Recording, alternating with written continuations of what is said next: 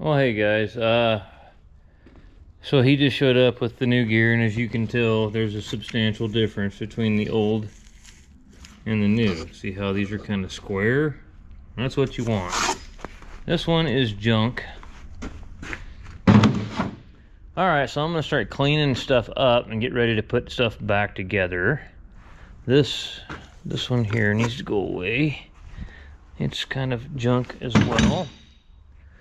Okay, and I've got to go pull the bearings off these counter shafts. Go ahead and do that, and then I've got to mark my teeth. You'll see right here. Got to clean these up too real good, but anyway. You'll see two marks here. I take a straight edge and go straight down. That way I can mark my teeth out here. So I'll show you that in a little bit.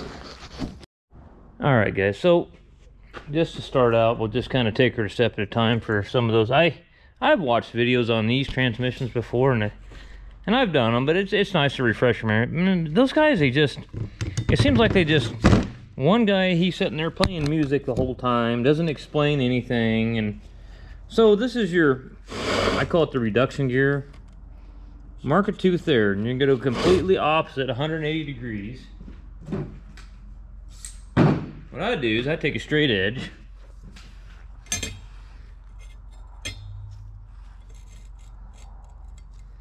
It should be that tooth right there. Then count the teeth. Get my paint marker to cooperate here. 1, 2, 3, 4, 5, 6, 7, 8, 9, 10, 11, 12, 13, 14, 15, 16, 17, 18, 19, 20, 21, 22, 23, 24, 25, 26, 27. I might be off. 1, 2, 3, 4, 5, 6, 7, 8, 9, 10, 11, 12, 13, 14, 15, 16, 17, 18, 19, 20, 21, 22, 23, 25, 26, 27. Okay, no, I'm right.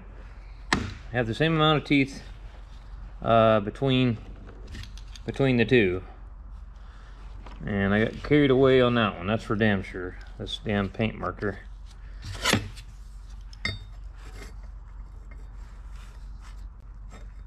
Because, I mean, if you're like that, if you was on this tooth, you wouldn't be centered. You could see it in the center here. That one there, you're perfectly centered. So you know that's the one. Take it and mark it.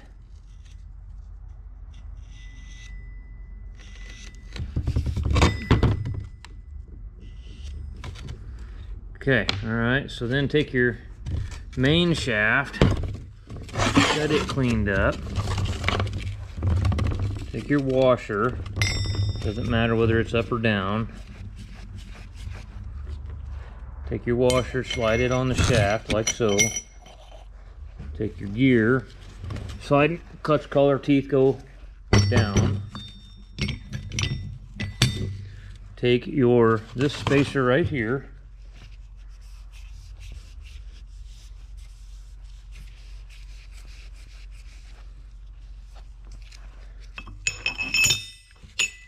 Go like that. Let's go get a new bearing.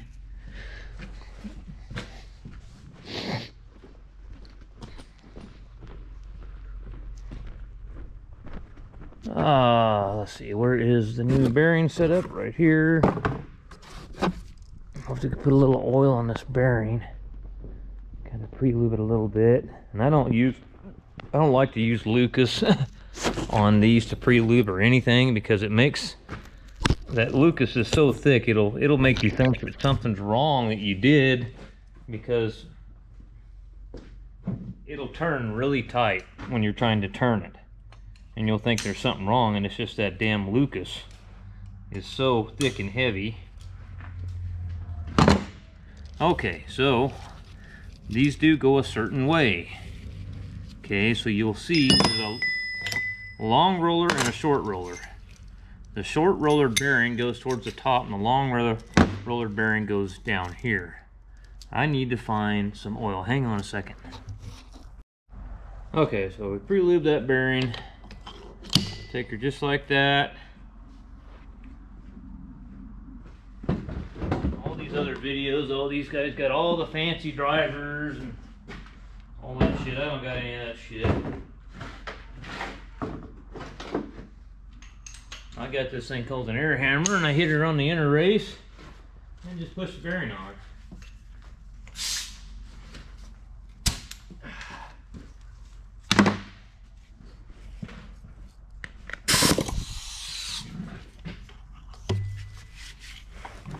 Just don't hit the cage.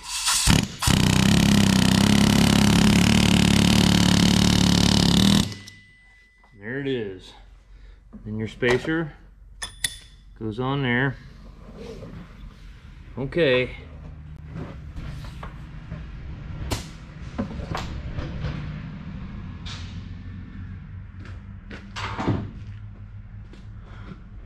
So now that we've got that, we can go ahead. Another thing we can do is take our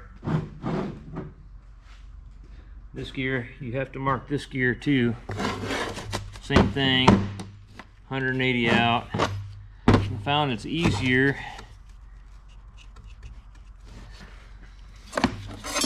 and I just count them to verify that I didn't screw up. Should be that tooth right there. 1, 2, 3, 4, 5, 6, 7, 8, 9, 10, 11, 12, 13, 14, 15, 16, 17, 18.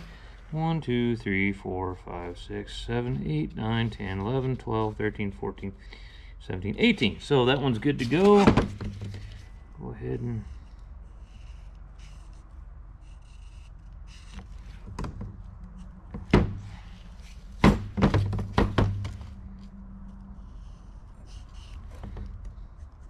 okay, that one's marked. Alright, so I got to go over and press these bearings off the counter shafts. So I always put these in before I do anything, that way I do not forget them, because that's been known to happen.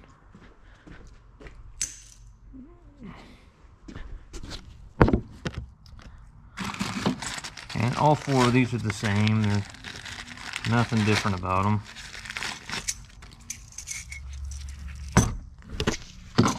This with this counter shaft, that way we don't get a mix-up going on here with a new and an old bearing, because I see an old bearing. Let's throw the old bearing on the ground. It's a good place for that. Okay.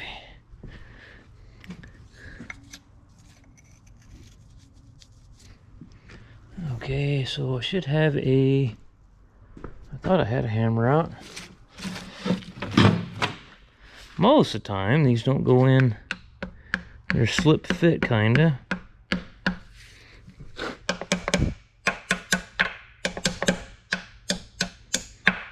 Most of the time they go right in, just like that. Okay.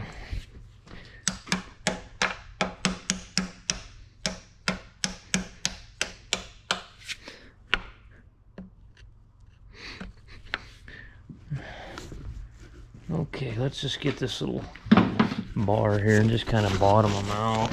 They're bottomed out in there.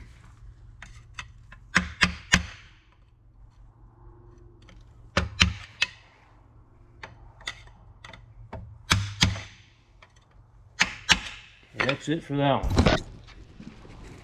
one. And what I like to do is go ahead and put these on right here. And what I'll do is I'll get it on this piece of wood over here and drive them on with my hammer.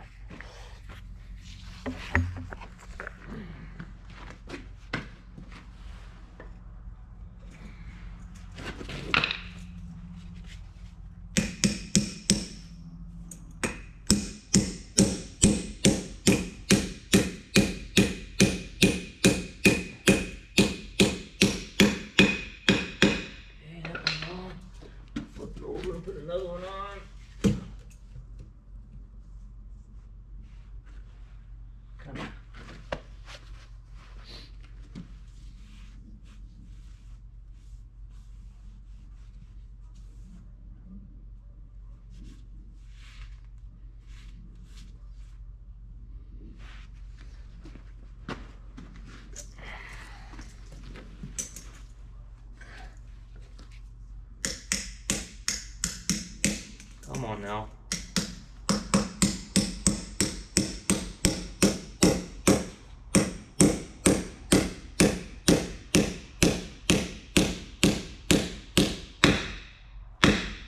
Alright, that one's in there.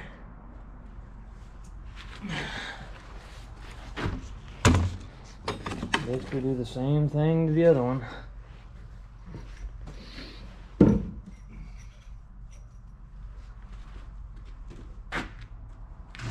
And those washers are not shims or nothing like that. Basically, all they do is keep the counter shaft falling out when you're going back to, when you're pulling it apart, so they don't fall out on the ground. That's all they really do. I'm going to throw these bearing races down here, that way I don't get a mix up.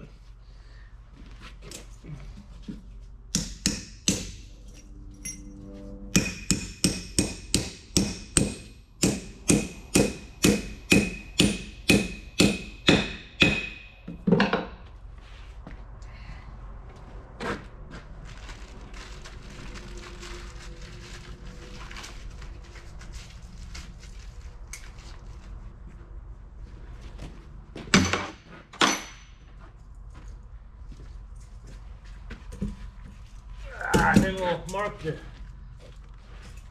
timing marks on these counter shafts.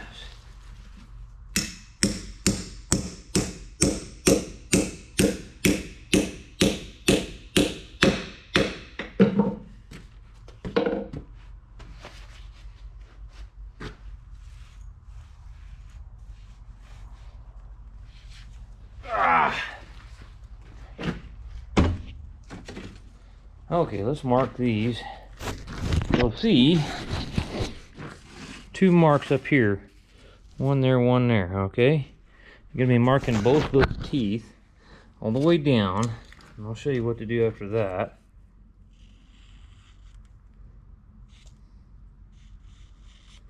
Okay, and take you a straight edge. If I can find my straight edge. What did I do with it?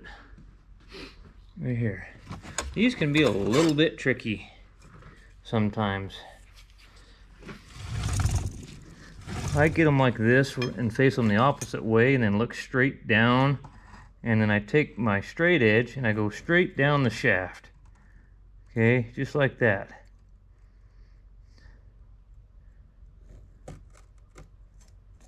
It's gonna be these two right here.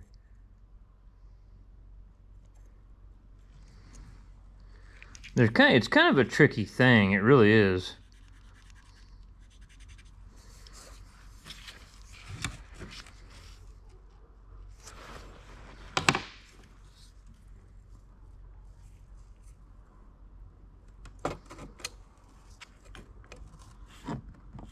Because it's not very hard to get a tooth off.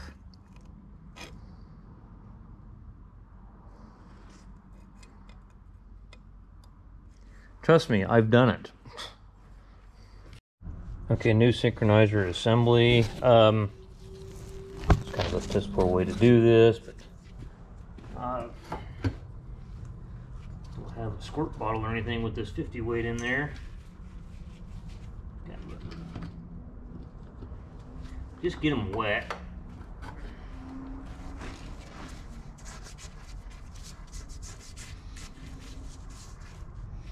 Thing with it is I've run into a situation before where I didn't pre-lube them,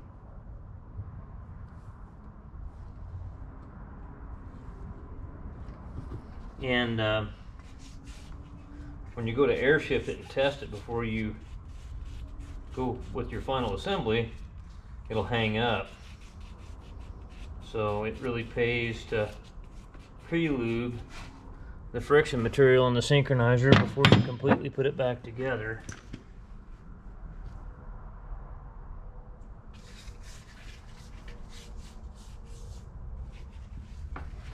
Need to get a squirt bottle or something to do this. This would be a lot more efficient than this way. It's kind of a chicken shit way to be doing that. But I'm in a hurry, as always, because ain't enough of me to go around. Okay. So let's set our synchronizer assembly up, huh? Take your This is going to be for your high side here, and it'll have, the springs will go in here. It'll come with new springs.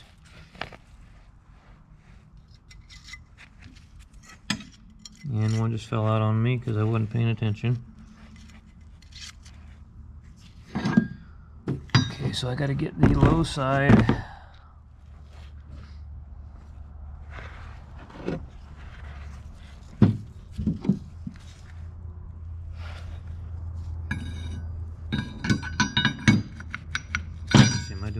Am I going the right way here? This is going to come up against.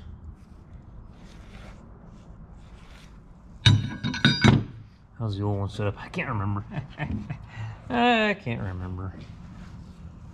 See, I get screwed up too. Okay, that goes. That's what I thought. That's what I thought. The bevel goes down. Yeah.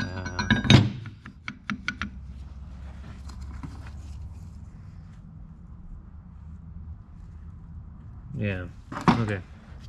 See, and it won't go in these other holes. It won't even line up.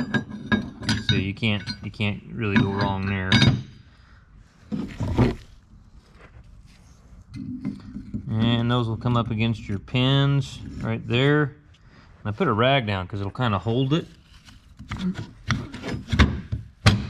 There it is. Okay. That'll shift. All right. There we are. Okay. Synchronizer is together. That probably wouldn't even hurt. Gonna run out of room here. This bench ain't very big for this, but it's all I got. Take your output shaft. Now the spacer is gonna fall off, obviously. Don't forget to put it back on there.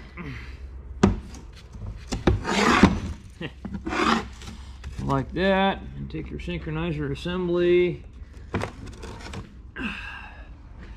I'm going to put just a little bit of oil on the ID of the reduction gear.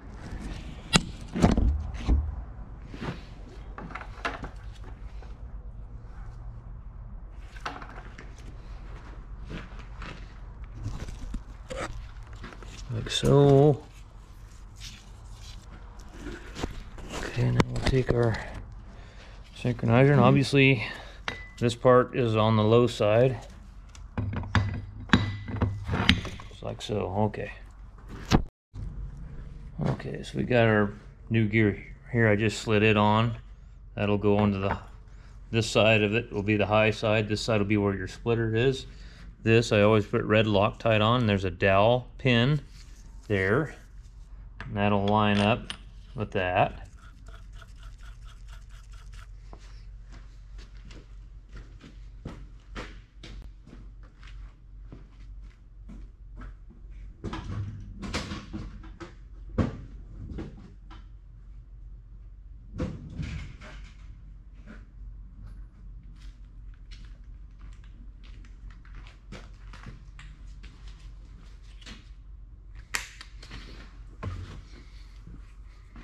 Lots of clutches and transmissions here lately, I'll tell you what, man.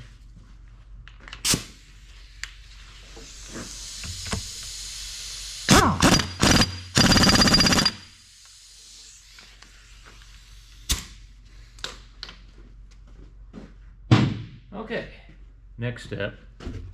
Okay guys, so I'll show you what I got here. I got a piece of pipe that I made a long time ago for these things. Let's slip our main shaft over.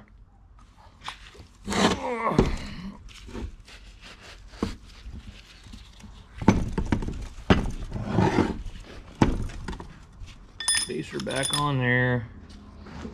Get our piece of pipe specifically made for this. Let's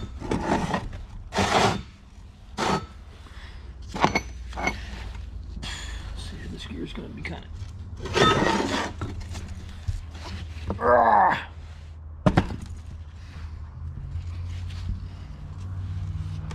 okay. Start lining stuff up now.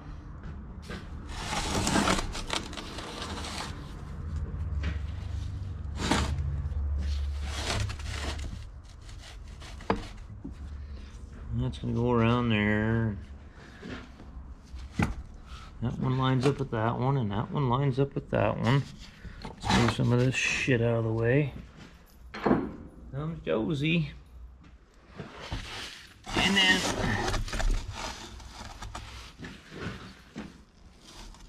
what's up, girly? Trying to see what I'm doing here. A little bit dark right there, huh?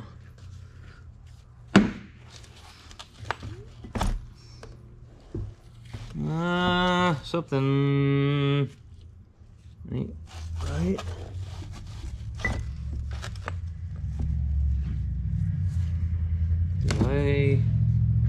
What's going on here?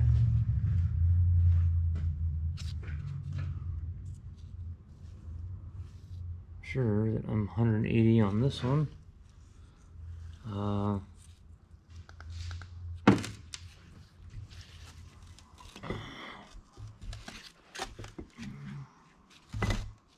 There we go.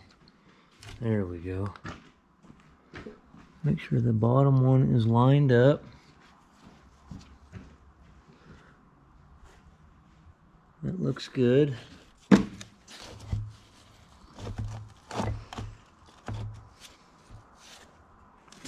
Right.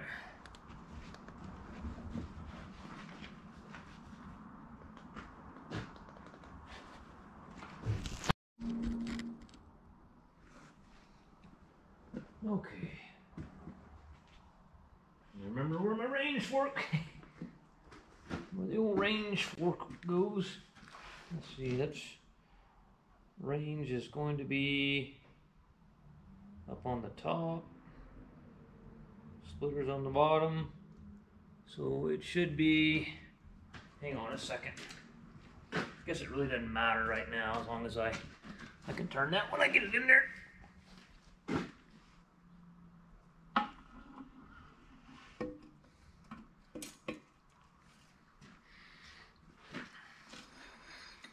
There, now we go.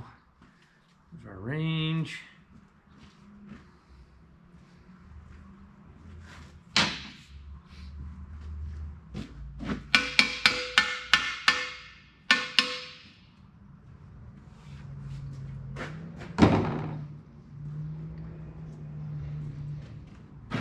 Pre-lube this bearing here.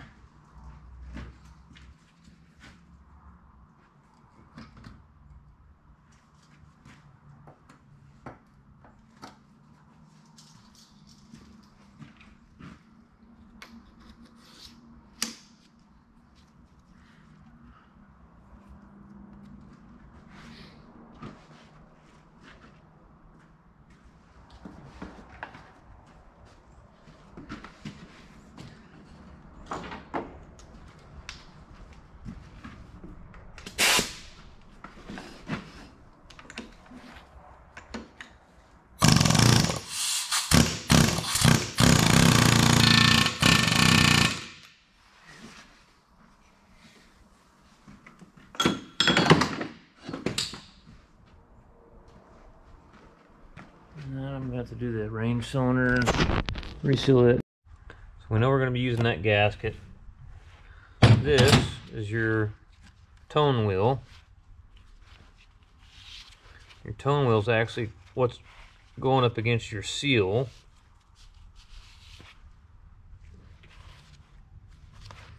And that'll go in here like so.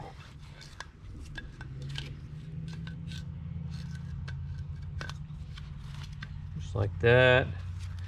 That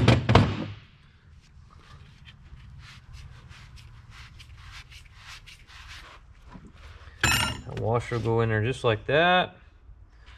And let's come over here. I already got my O-ring on the shaft. And come on, camera, stand up. Here's my O-ring right here. Take this and go like a so.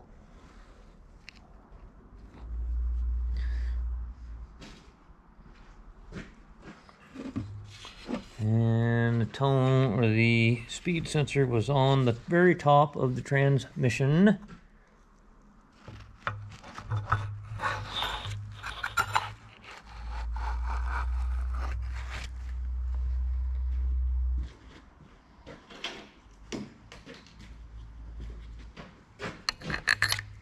Oh.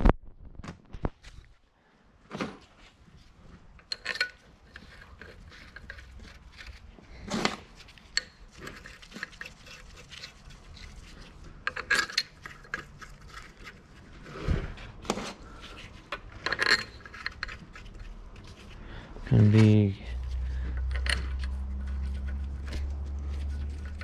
a couple of different size lengths of bolts. I think we got everything except for that one.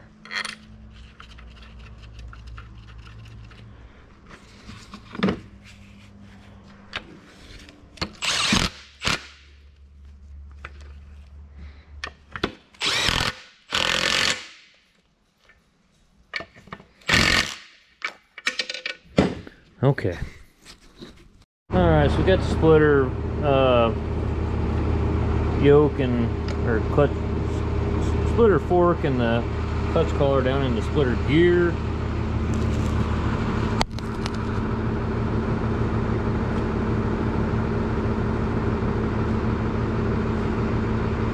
Okay, we need to go this way. Alright, so on your bearings here, make sure your bearing race is seated all the way.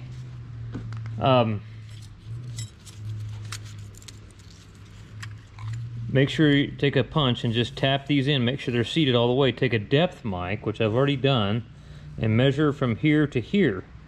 Right here I've got 35 thousandths and my gasket is 15 thousandths, so the original shims are going to work 50 thousandths.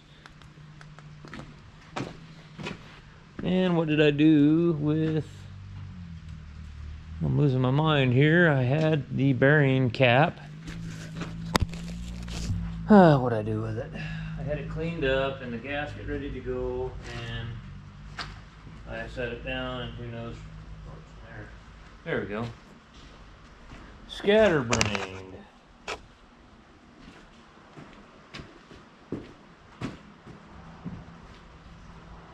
And you'll know if you don't got it right, because the output will be really hard to turn. Trust me, I've done it. I've got off a tooth on my marks and had to pull it all back off and redo it because I was off a tooth. You'll know it because it won't want to turn on the output. Okay, I'm missing a couple short bolts for that. Another thing that I'm missing, in the gasket kit, there was no outer gasket for the range cylinder. There's a gasket that goes here with a hole in it for air feed, and it wasn't in that kit. So I got to go back there and see if I can find one in all the shit I got laying back there. Well, I got it sitting down. You'll know I got it in gear. You can do this. You can put a shift knob on here and air check these, or you can do it like this too. I'm going to go ahead and just do it like this is the simplest way. Let's see, this is going there. I want this one here, bottom one. Take it off and we'll shift that fork back the other way. If you have trouble range shifting it on the floor and it won't go in, I mean, it should go clunk every time.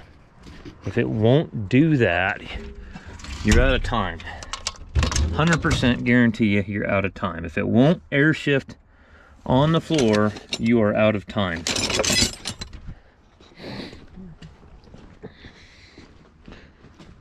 Okay, let's go back here. This is going to be the supply to the slave valve, so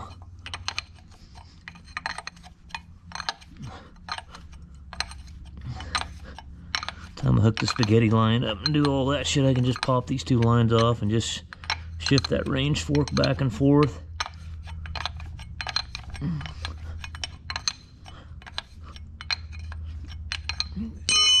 Okay, so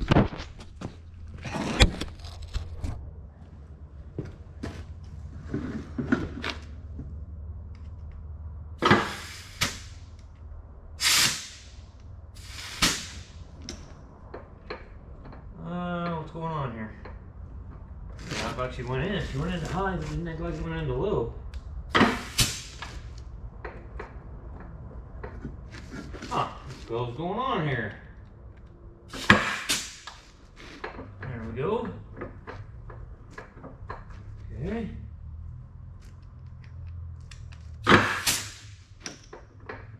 And then that's low. So it'll be harder to turn out here because you're in low. All right, I grabbed my shift knob. Still not 100%. I should hook an air line directly into this. It'd be a lot better. I got a lot of leakage coming out of there. I wonder if I can use this one. Would that work any better?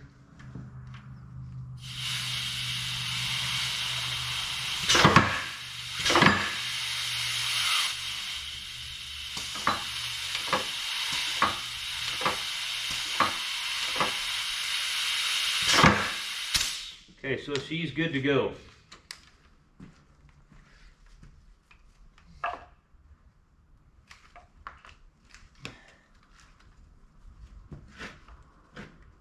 Oh, come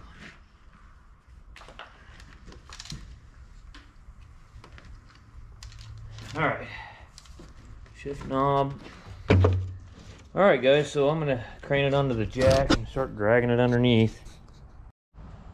Well, guys, it's about 6 p.m. and I was gonna try to finish it tonight, but then I looked over there on I was putting the battery box in it, and I just happened to look up there on this left front steer axle, and the wheel seal is out, and it's saturated the brakes and everything. So I called him. I said, "What do you want to do?" He said, "Well, let's fix that he said, fix it tomorrow, you know, go ahead and finish it and fix that wheel seal." So we got to do a wheel seal tomorrow. I guess I'll get back with you and make sure that I'm pretty confident the transmission should work just fine. Like I said, if you air check them on the floor and if the yoke turns, just based off experience, usually they're going to work. So I'm pretty confident with that. But anyway, I'll check in with you later on this one.